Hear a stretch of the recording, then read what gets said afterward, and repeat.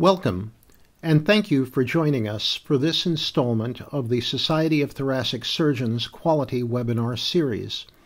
In this webinar, we will review STS measure development and the process of quality measure endorsement by the National Quality Forum. Joining me today in this presentation is Banu Yaja, who serves as the STS Manager of Quality Measures, and Dr. Mark Antman, who is the Senior Manager of Quality Measures and Initiatives for the Society of Thoracic Surgeons. My name is Richard D'Agostino, and I am a cardiac surgeon at Leahy Hospital and Medical Center in Massachusetts. I am a member of the STS Adult Cardiac Surgery Database Task Force and also currently serve as a member of the Standing Surgical Committee of the National Quality Forum. I have no disclosures. In this webinar, we will review the fundamental components of the Society's measure development infrastructure and the key stages of measure development and implementation.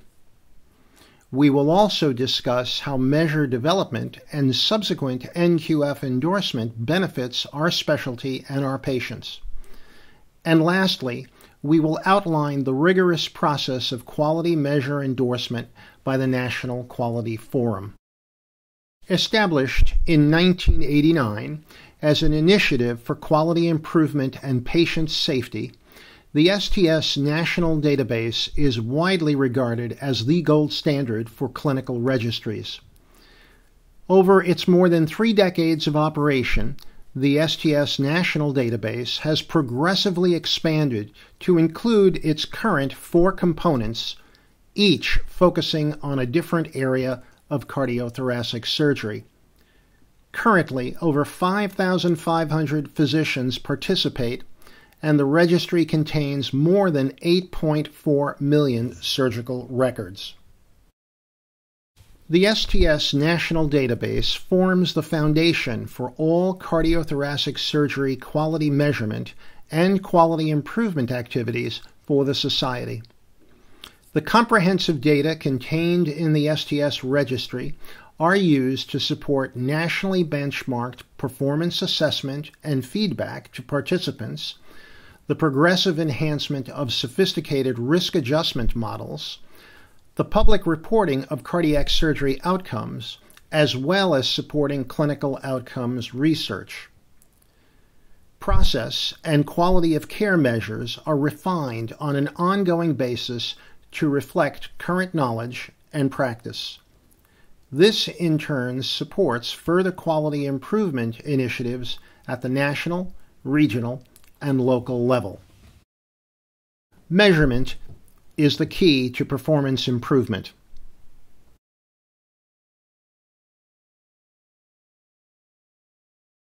The STS Quality Measurement Task Force and the National Database Analytics Center collaborate in risk adjustment model and performance measure development. STS uses numerous risk factors in its risk adjustment models, along with various methods to assess the model's performance, including assessing both discrimination and calibration. A good discrimination shows that a model can distinguish patients likely to have an event from those who are not likely to have one. In addition to this, a model with good calibration shows whether there is a close match between the observed outcome and the estimated outcome. Manuscripts describing the design considerations, development, and statistical methodology of risk models and performance measures are published in the peer-reviewed literature, primarily the Annals of Thoracic Surgery.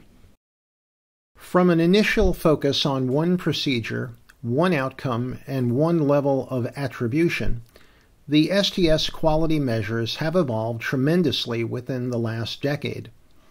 STS now has an impressive portfolio of composite measures, each with multiple domains and some that include both outcomes and process measures. Risk models are applied in the data analyses, and performance measure results are provided in the STS National Database participants' feedback reports. Many of STS's composite measures are publicly reported on the STS website. This is a voluntary initiative launched over a decade ago. STS performance measures, as well as the risk models on which they are based, are reviewed and revised regularly to ensure alignment with database specification upgrades and new clinical guideline recommendations and protocols. A good example is the recent update of the CABG composite measure. With hospitals' isolated CABG volumes declining and case mix severity increasing, smaller annual CABG volumes and the conservative 98% credible intervals led to a limitation in the ability to discriminate levels of performance. Consequently, the Quality Measurement Task Force decided it was an appropriate time to update the methodology of the composite. Soon to be released in participants' feedback reports, the updated CABG measure will use 3 years of data and 95% credible intervals. The National Quality Forum is a nonprofit, nonpartisan, membership-based organization that brings together public and private sector stakeholders to reach consensus on healthcare performance measurement. The goal is to make healthcare in the U.S. better, safer, and more affordable. NQF measures and standards serve as a critically important foundation for initiatives to enhance healthcare value, make patient care safer, and achieve better outcomes. This important work covers an array of cross-cutting issues and builds upon 15 years of evidence-based measure endorsement that is the gold standard for healthcare quality measurement. NQF's endorsement process is a transparent, consensus-based process that brings together diverse healthcare stakeholders from the public and private sector to foster quality improvement. Most developers put their measures through a rigorous process long before NQF considers them for endorsement. NQF's careful review and assessment gathers input from stakeholders across the healthcare enterprise and develops consensus among those stakeholders about which measures warrant endorsement as the best in class. When organizations use the same NQF-endorsed measures, they know they're measuring the same things. These types of comparable data can be used by policymakers, researchers, providers, and consumers to identify gaps in measurement and better understand quality issues that may be present across healthcare. A number of the society's measures are used in CMS reporting and other payer programs. NQF's formal process to evaluate and endorse measures is called the CDP, Consensus Development Process. The first step, intent to submit, requires each measure developer to submit a form that displays the measure developer's readiness to submit measures for endorsement consideration. SMP is a technical panel consisting of individuals with methodological expertise providing NQF standing committees with evaluations of scientific acceptability using NQF standard measure evaluation criteria for new and maintenance measures. The SMP review helps inform the NQF Standing Committee's endorsement decision. All currently endorsed measures with updated testing and complex measures such as composite outcome, instrument-based, cost, resource, and efficiency measures going through the endorsement process for the first time are reviewed by the SMP during the intent to submit period. SMP review may not be required for previously endorsed measures if there are no changes to the measures. NQF has 2 endorsement cycles each year, one in spring and the other one in fall, during which previously endorsed measures and new measures are reviewed. Endorsed measures are reviewed every 3 years. Before each endorsement cycle, measure developers, including the STS, are notified of measures that are due for endorsement maintenance. STS takes a team approach to measure submission preparation. Surgeon leaders review various sections of the required forms to ensure the measures are supported with the most recent publications. Statisticians from the Database Analytics Center provide testing data required by NQF, and the STS staff pull together all information necessary to ensure complete submissions to NQF. All measures submitted for initial endorsement or endorsement maintenance are required to meet the 5 major measure endorsement criteria as stated in the NQF measure evaluation criteria and guidance policy. First 4 of these, importance to measure and report, scientific acceptability of measure properties, feasibility, and use and usability are must-pass criteria. Initial review of the measure submission materials is conducted by the NQF staff, who review the documents for completeness and within 4 to 6 weeks following submission, create a preliminary analysis for each measure and follow up with the measure developers for any additional information or clarification that may be needed.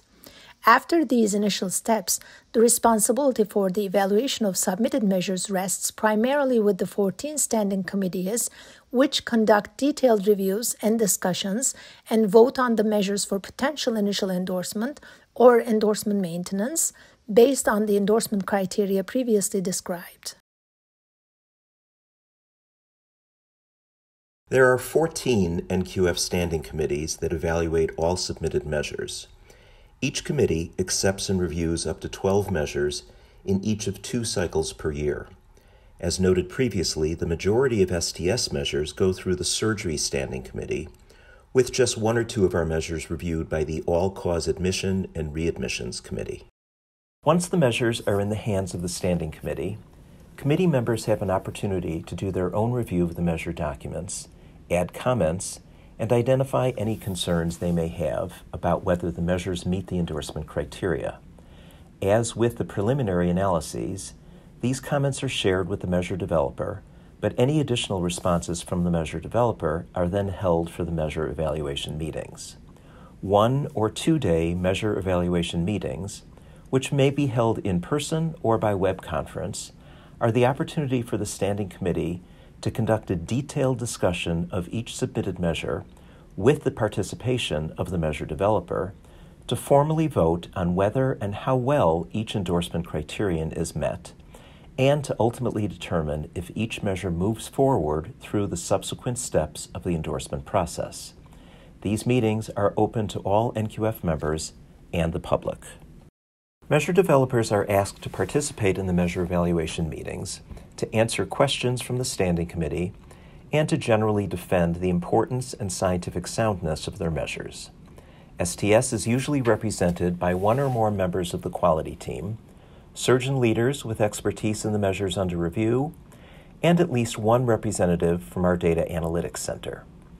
The Standing Committee meetings are organized to allow for detailed discussion of each measure, with votes taken to confirm that each endorsement criterion is met, plus a final vote on the measure's overall suitability for endorsement. All votes are tallied carefully to ensure that consensus is reached. The result of this voting process is for each measure to either be continued through the public comment process toward possible endorsement, or returned to the measure developer for further development or refinement. A hallmark of the NQF endorsement process is the comment period, which gives NQF members and interested members of the public the opportunity to submit comments on measures through the NQF website. The commenting period begins very early in the measure review process, once all measure documentation has been submitted to NQF for evaluation. The final 30-day phase of this comment period begins when NQF staff post their draft report with the Standing Committee's endorsement recommendations and notify NQF members that the report is available for review.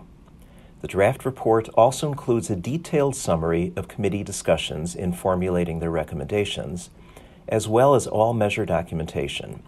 In its entirety, the commenting period lasts approximately 16 weeks.